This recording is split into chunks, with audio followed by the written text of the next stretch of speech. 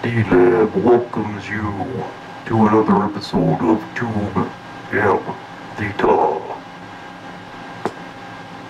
Greetings from Terry here, D-Lab.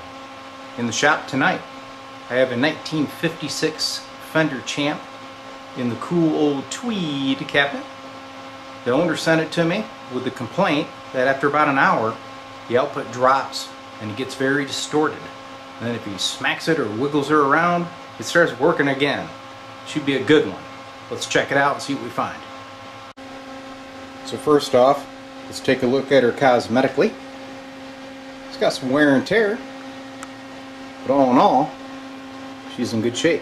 Let's go around to the back.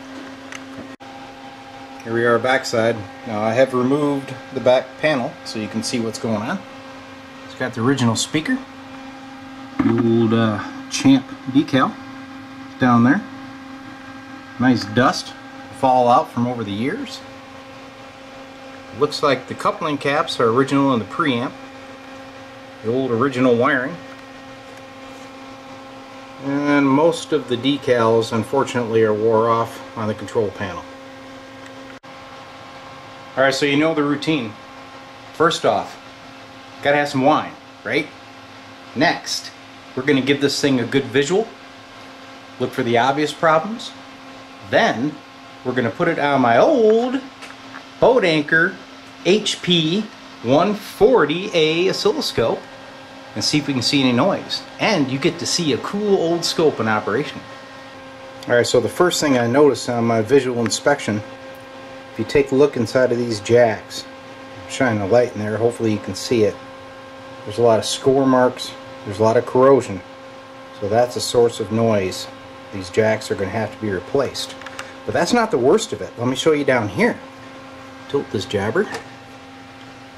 Look at the little shorting contacts on the plugs. Somebody bent them out of place.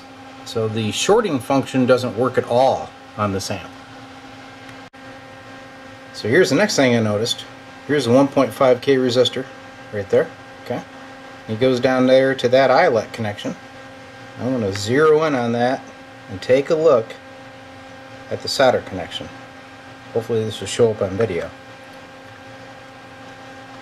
Where that lead goes in, there's a crack all the way around that guy, which would cause some intermittent preamp operation. We'll have to solder that up after I clean the resistor lead. So here's the coolest find of all. This is the 5Y3 rectifier. This lead here goes off of it. That's your DC out, which goes to the filter caps. Take a look at the wire right there. See that? It's never been soldered. That's factory. Nobody's been in here since the day they built it. It was never soldered. I wonder how long this amp really did work correctly. Alright, so housekeeping wise, you take a look back here, you can see evidence that maybe a mud dauber used to live in here. There's some general dust and dirt. I'm going to clean all that out, and hopefully the tube sockets are okay. But first, we're going to fix these immediate problems. Alright, so I've got the amp powered up.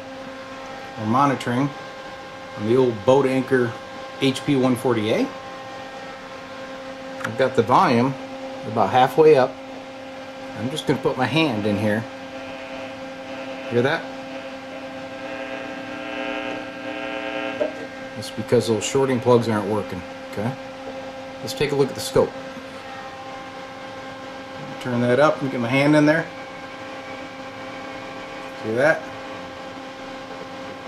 Moving tubes around. Listen to that, huh? Everything in here. That's probably those bad connections. So let's get that fixed. Alright, so I'm going to give the HP a little rest, since that thing generates a lot of noise. But it is pretty cool to listen to it. It's actually music to my ears. I love that old crap, right? Anyway, I talked to the owner, explained the issue, and of course he would like it if I could have maintained those old original jacks, but they're just way too far gone.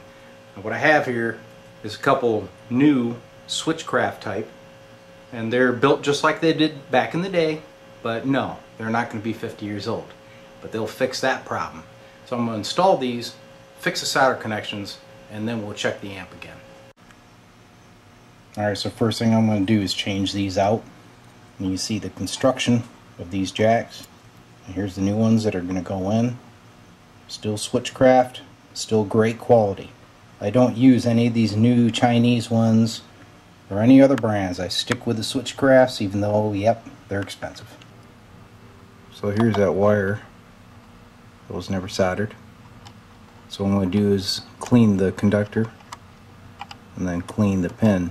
Make sure we get a good connection. The other thing that I wanted to show you was the new jacks are installed, but when I was pulling out one of the old jacks, that 1 mega ohm resistor was already broken, just sitting in there. So this thing has seen a little bit of abuse in its past. All 3 of the defects are fixed. This wire on the 5Y3 has finally seen some solder after 50, 60 years, whatever it's been. This resistor here is now soldered properly into the eyelet, and of course the switchcraft jacks are installed. So let's fire it back up and check that sensitivity. Alright, so here we go. I've got it fired back up. That volume is at the halfway point, and remember how I would put my hand here and you'd hear it? I thought I broke it. It was so quiet. Alright, here's full volume. I thought, that's the quietest champ I've ever heard. I mean, this thing's like, all I hear is birds outside. Okay, so if I turn that down, just to prove to you it's actually working. Unbelievable. Let's put it on the scope and see if the sine wave looks good. Alright, so here we go. Got the Heathkit audio generator going into the amp. Monitoring on the old HP. Bring her up here. Just look at that sine wave. Look at that baby. Let's take it up to the point of distortion here. Looking good. Let's kill the noisemaker, shall we? Well, I'd call that a good repair. All the obvious stuff. This is what I've been telling you guys about all along. Look for the obvious. If it's old, it's wore. In this case, it was a quick repair. That was probably 15 minutes. And the amp is working great. Now I'm going to clean it up. I'm going to let it burn in. I'm going to check the tubes, etc. But right now, I'm calling it good. Hope you liked the video. Keep watching D-Lab for other vintage amplifier repairs on Tube Amp Theta. See you.